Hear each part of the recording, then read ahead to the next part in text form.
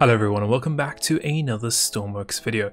In this video we're going to be answering a question that always comes to mind when you're building with modular engines here in Stormworks. Should you build a inline 4-stroke engine or should you build a flat 4-cylinder engine? Well, we're going to be testing and building both of these engines in this video. We're going to compare both of them and see which one is going to give us the most amount of performance. Now, a few things out of the way before we continue. Obviously, I am testing this with the small modular engines. However, this should also be transferable over to the medium and also the large modular engines. We will not be testing anything out with flywheels or with turbos today, where those things can also increase your performance. Today, we're focusing on the orientation of your engine and where you put your cylinders. So, with that all said, let's jump straight into it and let's get started. So the first thing we're going to do is we're going to bring this into the workbench. Now, for happen's sake, we are going to be running both of the engines using my set RPS ECU.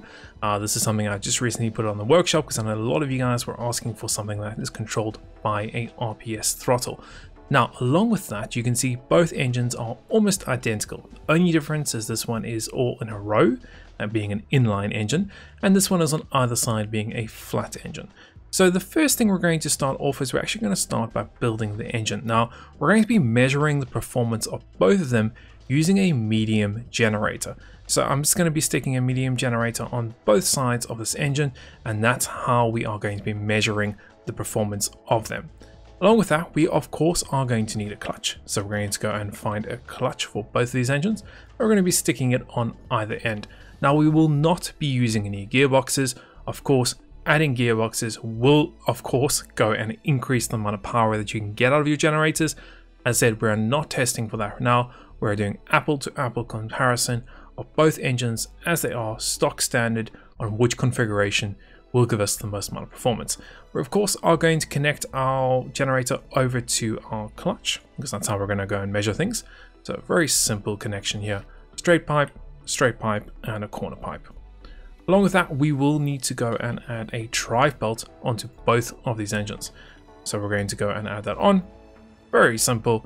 The drive belt will allow us to go and connect a few things that we will need for these engines. Firstly, we're going to be connecting a starter motor. Starter motor, of course, will allow us to start the engines up. Now, if you didn't want to use this, you could use an electrical engine. I have got a couple of videos on building modular engines, so I definitely recommend you go and check those out. I go over all the details of why you use certain components. So we need that to get everything started up. The next thing we're going to need is of course going to be the four main things that engines need: fuel, air, exhaust, and cooling. So let's start with the fuel. So I'm just going to go and add some small fuel tanks on the back ends of this. Once again, we're not measuring to see how long they last with a certain amount of fuel. We're just testing out performance and how much power we get from these engines depending on what we give it. So the first thing we're going to do is we're going to go and add an option for us to get the fuel. So it's a fuel manifold. I'm going to add this one over here. Why not? And the other one I'm going to add over here. Okay, so both of them on the engine.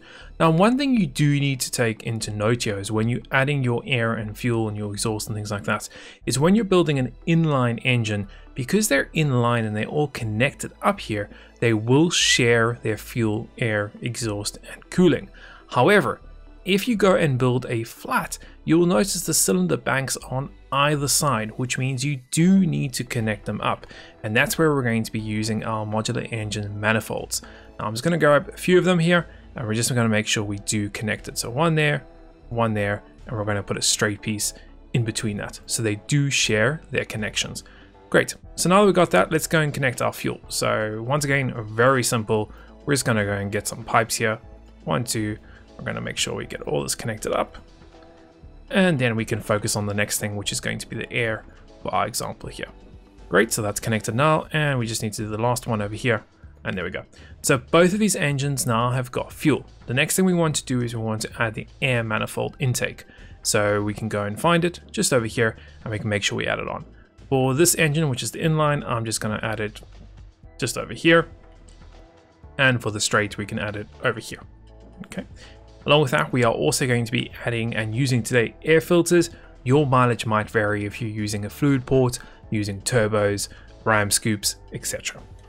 Now, once we've got that, the last two things we're going to need is going to be exhaust, and we're going to need cooling.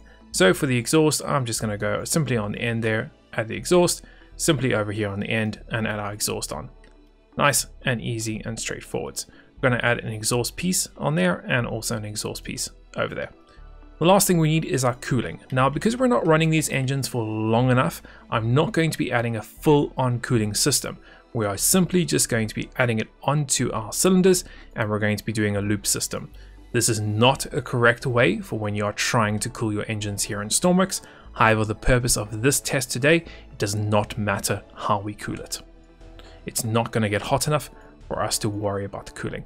And as you can see, I'm just building a complete loop here, self-enclosed, and it should ideally manage our testing today. We can go and connect all this up. Fantastic. So once we've got this all connected up, the next thing we're going to focus on is going to be the logic. So for logic, as I said, I'm using my ECUs. This is the set RPS one. It is on the workshop. I will leave a link if you want to go and use it. We are using it in the survival series, and it seems to be doing quite a good job. So logic wise, the first thing we're going to start off with is a composite. Of course, you need to take the composite from your engine over to our actual ECU. This is how it will go and read what is happening with your engine. Okay, whether it needs to increase the fuel, decrease the fuel, add more air, reduce the air. Along with that is we are also going to need some data. So let's start with the data here. We're going to take our generators and connect that over to our generator dial so we know how much power we're producing from both engines. We're going to connect our RPS over to our RPS of our engine so we know how much RPS we have, and the throttle is going to go to our throttle lever. The next thing we can do is connect over our starter motor, and that's going to connect it quite simply.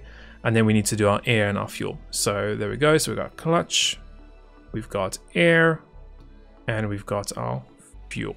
Same thing on the other side. We're going to connect our clutch, our air, and lastly going to connect our fuel. There shouldn't be any other nodes that we need. We do not need a radiator fan because we don't have any radiators. We do need to connect our on and off, so we will connect our on and off switch. The last thing we need is electricity, of course. I'm going to connect electricity to every single one of the nodes I need on either engines. And finally, we can go and test this and see what is going to happen. So spawning in the creations, we should be able to test these now to see which one of them are going to be the more powerful. As I said, they're set up exactly the same to each other. The only differences between them is going to be the orientation of the cylinders, whether we're doing a straight or inline here and we're doing a flat. So let's go and turn them on. So we're going to go and turn the first one on. We're going to get it up to maximum RPS here, see what it can do. The same thing goes on the right hand side. Turn it on, maximum RPS on this side. Now both of these engines are currently up and running. We can confirm that by having a look at the RPS on both of them. You can see this one has stopped off at around 9.38 RPS, whereas this one is sitting around 9.7 RPS. Okay, so a little bit difference in terms of the RPS currently at the moment. They should ideally straighten out to each other, but let's have a look at the value of our actual generators and see which one is producing the most amount of power here. So we're currently producing 21.4 on our inline engine. What about our flat? We're producing 22.8, so we're getting a little bit more performance out of this engine. Now of course, if we were to go and add gearboxes and we were to scale this engine up, that could be quite a big difference between those two engines. Now let's actually check. We're still running at 9.46 and we're still running at 9.7, so this is able to run at a little bit higher RPS in comparison to the other one. Now this is quite an interesting result, and of course, hopefully this will be quite a good idea when you are building with modular engines here in Stormworks. It's helping you design your engine according to the performance that you need. Now, as I said earlier on, you should be able to scale this up to a medium engine and also a large engine. They should behave the same.